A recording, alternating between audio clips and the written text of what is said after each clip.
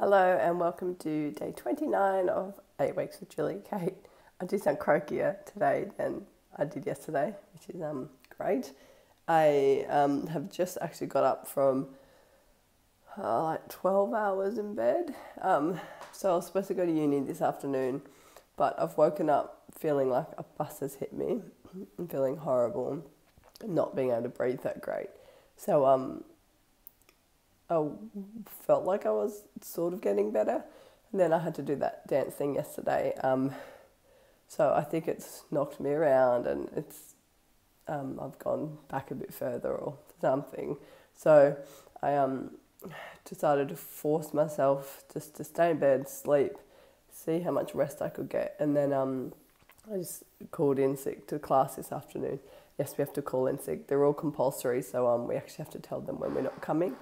You can't just do the old skip-a-rooney like you used to be able to. Not that I used to be able to when I was in defence anyway. No, they always know. So I'm just getting up now. It's 2:20 in the afternoon. I was awake at 1, but I've just sort of been laying around and nasal spraying and the fun stuff. So I'm actually going to get up and have breakfast now, only because I can stomach that, and I don't really, the thought of some pork Saint-Jean-Bao or something right now, or chicken, isn't very appealing. So I'm going to go for breakfast, and then this afternoon I'll have some sort of snack. It might be some Greek yogurt and an apple actually. Or I don't know, something. I'll put it up on my story, and then dinner will be one of the cook-ups that I spoke about. I was ready to go to uni. I did have them ready to go, and I was actually planning to do some weights at the gym this morning, but that didn't happen. And I'm about to have my breakfast, so luckily, yeah, I don't feel like doing much. I'm just going to lay on the couch and do some uni work, but all my little concoction of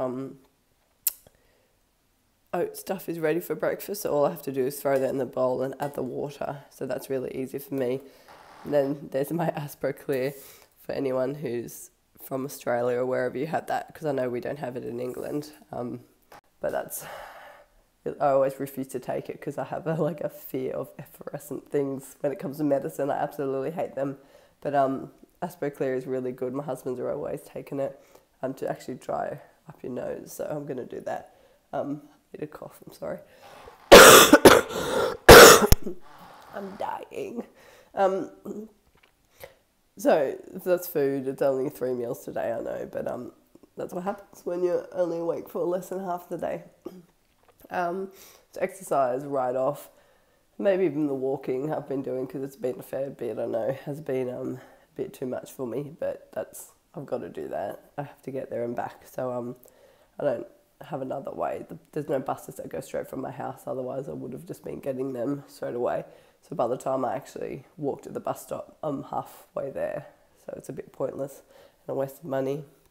My tip for day 29 is about not feeling like you have to do everything. And I know some have already revolved around this, but this one is actually about food and exercise. So, for example, I can't exercise today because I'm been hit by a bus, so I can't exercise. It doesn't mean it's a write-off and then I'm going to go have M&Ms for lunch. I can still do something about it. I can recuperate and I can healthy eat still. So that's what I'm going to do, and vice versa. If you have work lunch out or something that you can't get out of and you can't really do alternatives for healthy eating, then it doesn't mean that you just palm off your exercise.